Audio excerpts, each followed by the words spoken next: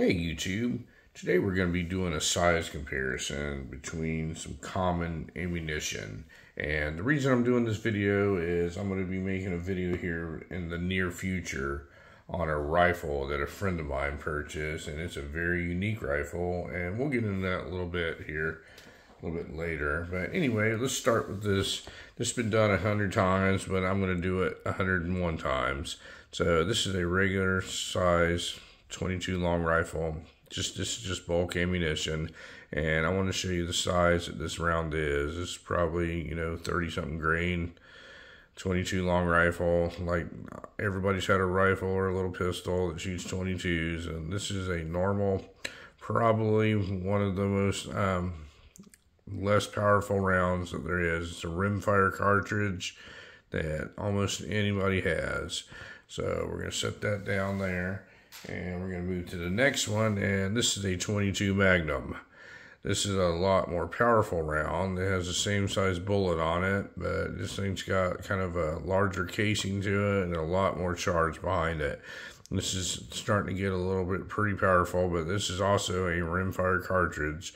So, you're going to have some reliability issues when it comes to rimfire. It's come a long way, but as you can see, that's about twice as long as the 22 long rifle. Next one we're going to look at is everybody's favorite. This is a 9mm. And this is probably the most common handgun cartridge in the world, and this is a NATO adopted round, and everybody loves these things. And I just wanted to show you the size of a 9mm next to, and it's a center fire cartridge next to the 22s. It's quite a bit larger, folks, around. Next one we're going to show you is probably the best one of all of them. This is a 45 ACP round, and this one is a lot larger round than all of those right there. Probably both of those put together would equal one of these. This is a 45 round, and it absolutely dwarfs the 9mm if you look at it. Next one we're going to show you is a 357 Magnum, and this one probably has a very similar projectile to a 9mm.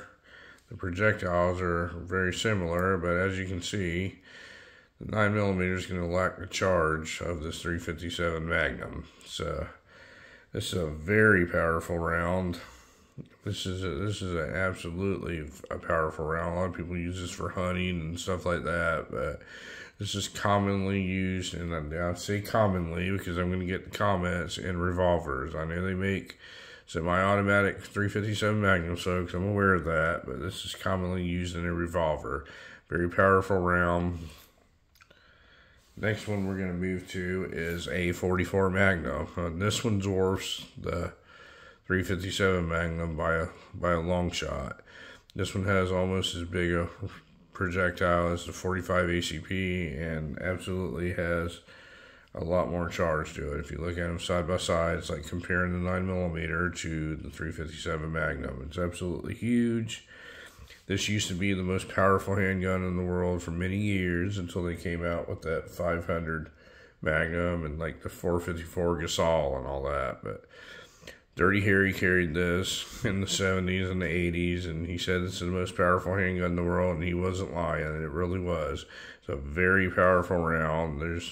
This can be used like for hiking and grizzly bear country and stuff like that, and you'll be well protected. Very powerful round. Next one we're going to look at is this is just a common 5.56 round. So 5.56, 223, whatever you want to call it. This shoots in all your common AR-15s. It's just a 22 caliber bullet, and it's got a large charge behind it. So if you look at it next to a 22, it's obviously a large difference. And folks, these are just extra spare rounds I have laying around. I don't need to know that this is a bad steel round. I get it, but this is a size comparison thing. There it is next to a 22 long rifle, and here it is next to a 22 Magnum. The projectiles are about the same diameter. The 223 is going to carry a little bit more weight, but that's the charge difference, and this is a very very effective round. I mean, this thing is probably one of the most common rifle rounds in the world right now. But 223/5.56 round. Next one we're going to look at is a 7.62 by 3.9, and this one's probably, if you do worldwide, this is probably just as common.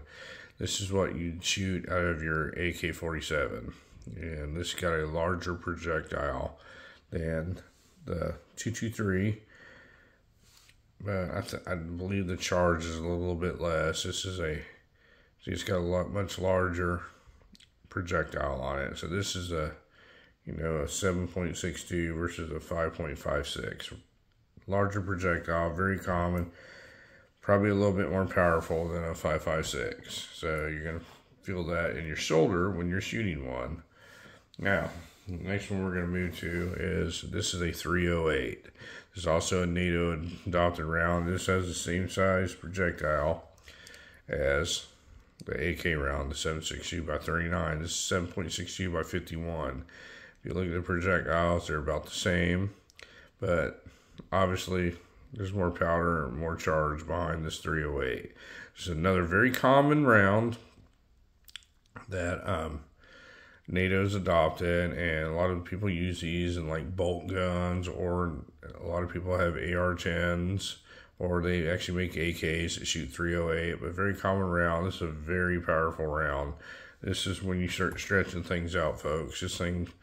This is when you get into your long range, 1,000 yard range shooting with proper ammo and proper optics and set up right. But this is a very, very, very powerful round. Very good round.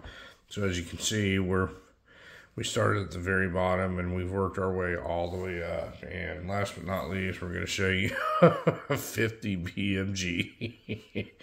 This is the most powerful round in the world, hands down. This thing is absolutely nuts, the size of this thing.